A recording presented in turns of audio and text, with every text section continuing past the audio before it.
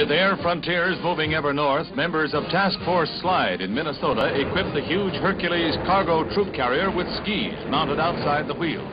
Weighing 62 tons, it can carry a 20-ton cargo at a speed of 350 miles an hour.